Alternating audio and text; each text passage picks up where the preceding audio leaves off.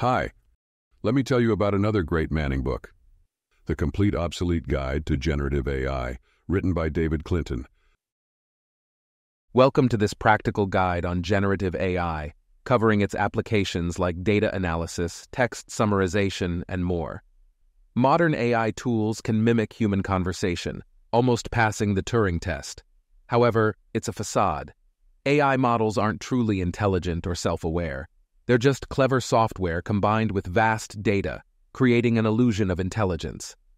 AI software uses natural language processing to analyze your input and predict responses based on extensive training, which involves analyzing vast amounts of internet content to identify patterns for generating text.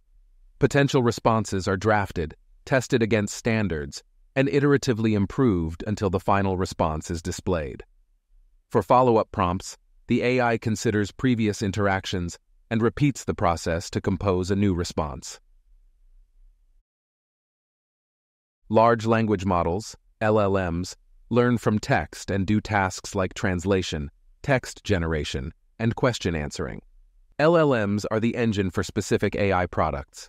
OpenAI's LLM is GPT, while Google's Bard is built on Lambda and Palm 2. OpenAI has 7 general-use LLMs, including GPT-3, GPT-3.5, and GPT-4. Specialized tools tap into these LLMs, such as DALL-E for images, Whisper for speech recognition, and Codex for programming assistance. Understanding the usage tokens is also crucial. A token is a unit of language characters, and in the GPT universe, one token is roughly equal to 4 characters of English text. The maximum token limits and training data cutoff dates vary between model flavors. Model fine-tuning involves further training a pre-trained language model on specific tasks or domains using labeled data or prompts. The goal is to make the model more specialized and capable of generating accurate and contextually relevant responses. This iterative process aims to improve the model's accuracy and contextual understanding. The development of generative AI has been made possible by several key technologies.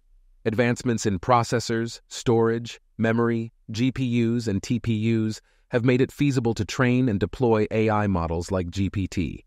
The availability of these resources on cloud platforms, such as Microsoft's Azure, has also accelerated development times. In this book, we will be using various generative AI tools in different ways. This involves exposing your prompts and data resources to online services, which can raise concerns about the collection and use of personal data. It is important to understand how AI collects and uses data, and to only provide necessary and appropriate data. AIs can generate creative, unconventional content, sometimes inventing legal precedents, academic papers, authors, or even fictional universities. However, they lack awareness and might blame you for any confusion. Additionally, AIs can exhibit biases based on their training data, leading to potentially skewed responses on controversial subjects. We will cover customizing text, code, and media content creation to fit your organization's data and specific requirements, training AI models using your local data or the live internet, exploring business intelligence and analytics applications for AI, creating your own AI models, a glimpse into the future of generative AI. Let's dive in. Get this book at manning.com